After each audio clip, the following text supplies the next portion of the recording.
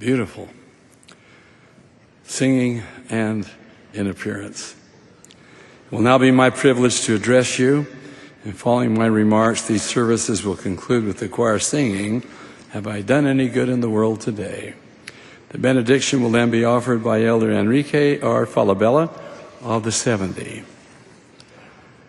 My beloved brothers and sisters, I greet you this morning with love in my heart for the gospel of Jesus Christ and for each of you. I'm grateful for the privilege to stand before you, and I pray that I might effectively communicate to you that which I have felt prompted to say. A few years ago, I read an article written by Jack McConnell, MD. He grew up in the hills of Southwest Virginia in the United States as one of 7 children of a Methodist minister and a stay-at-home mother. Their circumstances were very humble. He recounted that during his childhood, every day, as the family sat around the dinner table, his father would ask each one in turn, "And what did you do for someone today?" The children were determined to do a good turn every day so they could report to their father that they had helped someone. Dr. McConnell calls this exercise his father's most valuable legacy. For that expectation and those words inspired him and his siblings to help others throughout their lives. As they grew and matured, their motivation for providing service changed to an inner desire to help others.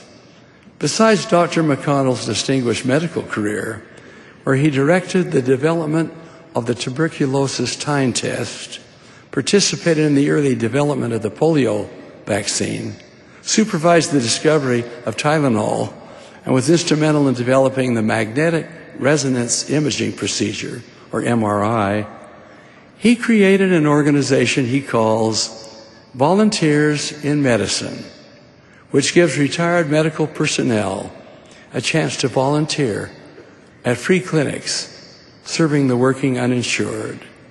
Dr. McConnell said his leisure time since he retired has evaporated into 60-hour weeks of unpaid work.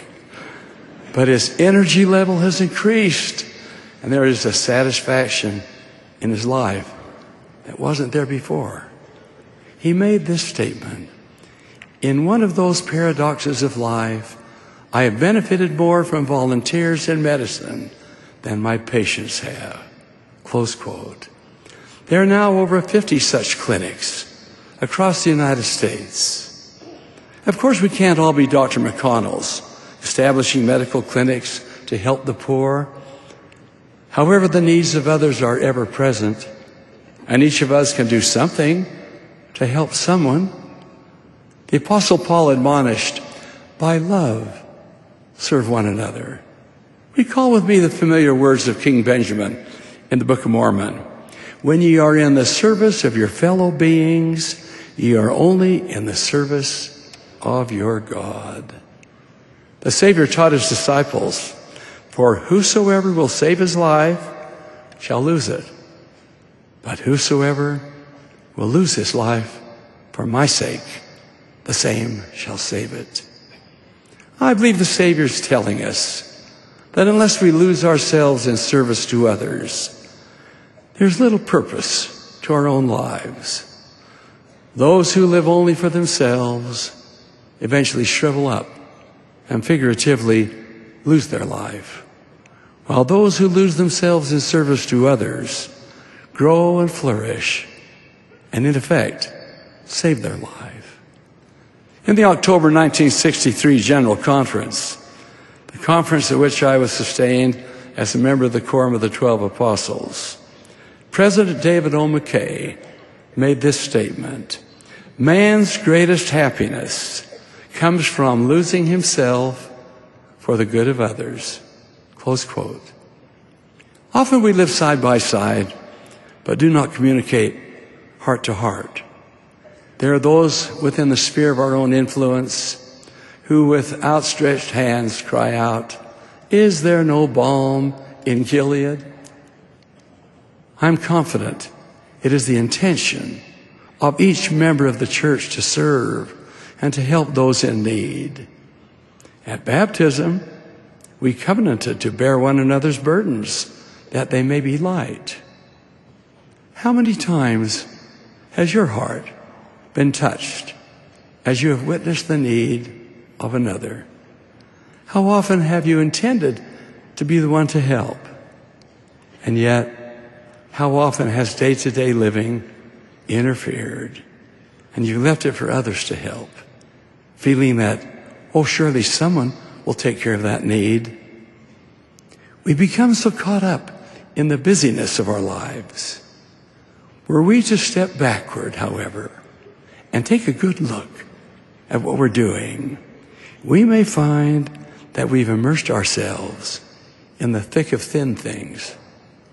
In other words, too often we spend most of our time taking care of the things which do not really matter much at all in the grand scheme of things, neglecting those more important causes.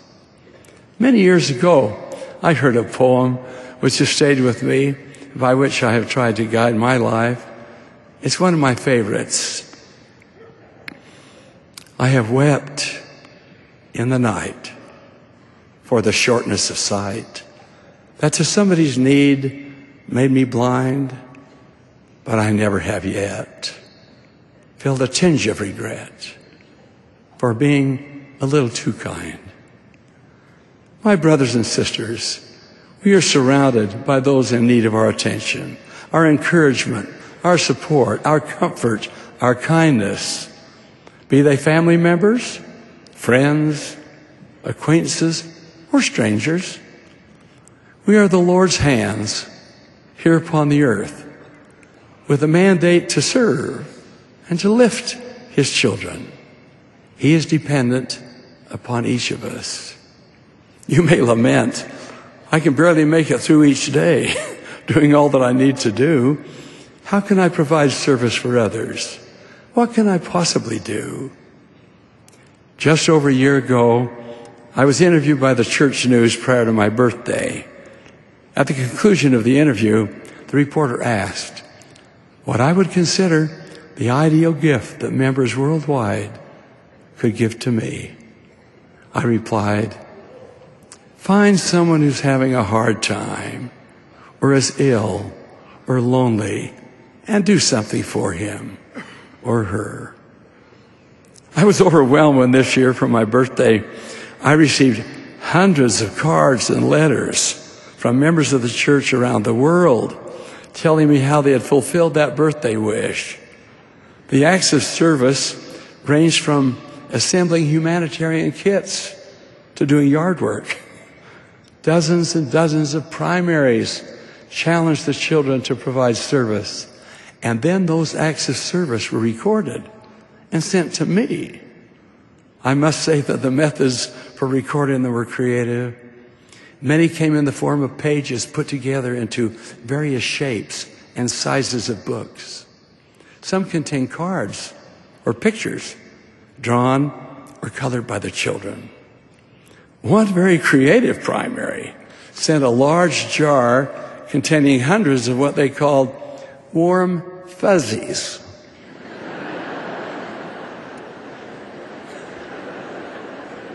I wouldn't have known what a warm fuzzy was.